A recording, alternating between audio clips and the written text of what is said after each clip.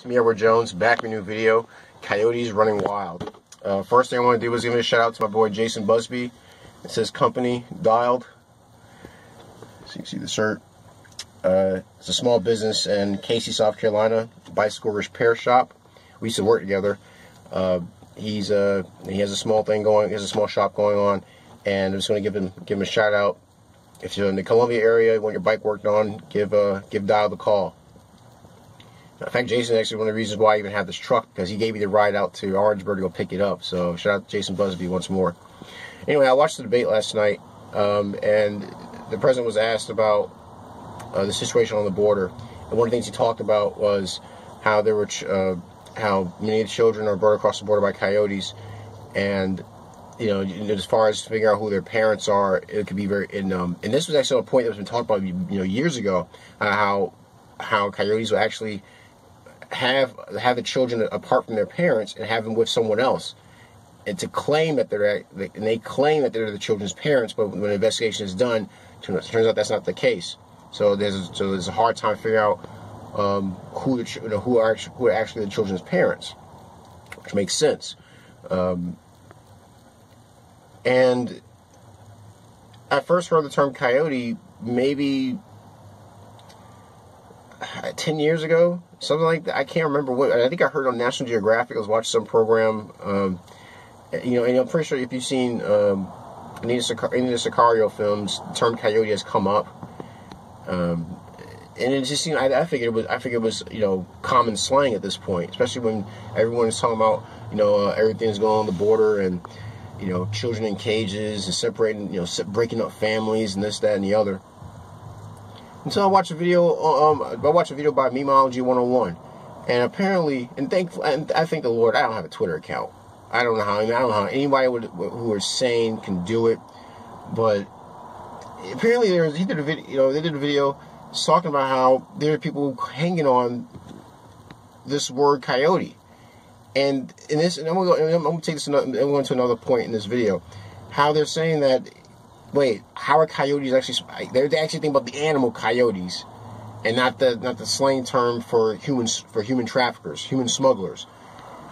And there are people just going on about this about coyotes, and like they didn't know what it meant. Like, wait a minute, if you're on your phone and this, I just want to get about Twitter, and people and maybe actually, it makes sense. People who are driven by emotion do not want to have their world shaken up to a point where they actually have to ask questions about why they're so emotional.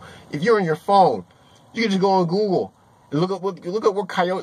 Go on UrbanDictionary.com. It will tell you what coyotes are, what this slang term means. It'll tell you what coyotes are. But no, these people who they don't think, they feel, and they just can't help but let their feelings come out.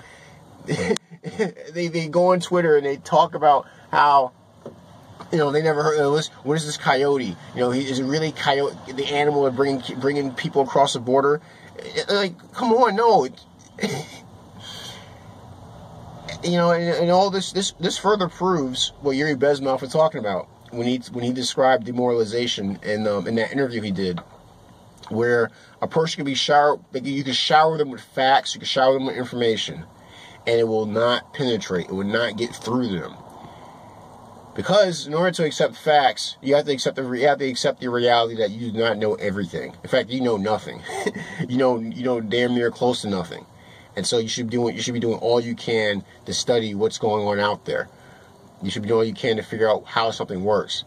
Like right now, I'm about to do some brake work on the truck, and I had this issue with my front driver's side brake would engage on its own, and it's been going on like crazy. Instead of bitching and moaning and not trying to do anything about it and just accept it. I've been scouring the internet to figure out what is going on. And I figured it out. It was a mistake on my part when I put in the new Hydro Boost. I didn't bleed my system properly.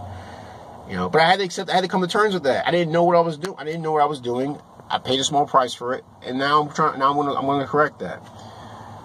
These people who they're so into their feelings, they can't be bothered with facts. They can't be bothered to actually figure out how something works, because they don't want to admit that they don't know everything. They think in their head they know everything, And to actually admit that will shatter their worldview, and they'll be faced with the reality that they've been acting in such a way that made no sense for years. You know, they can't take that. They can't accept it. You think there are people who are moaning on about children in cages, families being separated at the border. Really all their concern was based on Orange Man bad. That's all it was. They didn't give a shit about those kids. They don't. They just want to go online and complain about, about Trump, about Donald Trump. They just want to put vomit their hate on the internet. This hate for this one guy.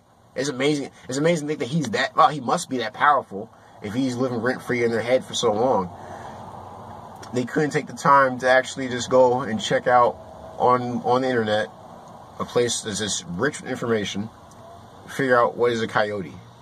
No, the demoralization has taken over. And sadly these people vote. So that's the destructive part. But unlike Joe Biden's campaign, I am not full of despair. I'm not full of doom and gloom. I still have hope for things. I still have hope for better things in the future. Because I, for one, just admit that I don't know everything. So I go out and try to learn as much as I can and pray for the rest. But this whole thing about this coyote thing, which is it tripped me out. Like, you people really don't know all this time stuff going on the border. You don't know what a coyote is, man. This is nuts. This has been a very interesting. Not just this year. This has been a very interesting couple of years. Yeah, I think it's gonna get more interesting as time goes by. But please tell me what you think. Do you guys have a Twitter account? How do you do it? When I first heard about Twitter, I said I can't. I don't know, share my feel, just typing things just typing things online, just share my feelings on why.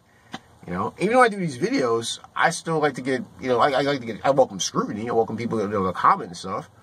But for me to do these videos, it takes forethought. It takes planning. It takes me figuring out what I'm going to talk about instead of just, I don't want to ramble on the front of the camera. I may have done that a few times, but I try at least to have a plan as to what point I'm trying to make. But yeah, this demoralization is a bitch. It really is. But please tell me what you think. Please leave a comment section. Like, share, subscribe. If you want to help out with the channel, just go to my homepage on YouTube. Look for the Give Up That Cheese button. And take you to PayPal. Donate any amount you would like. Again, shout out to Dialed Bicycle Repair Service. Also shout out to Memeology 101. Great videos. They're very informative. But that's my video. Coyotes running wild. I'm Edward Jones. You guys take care, be safe, and God bless.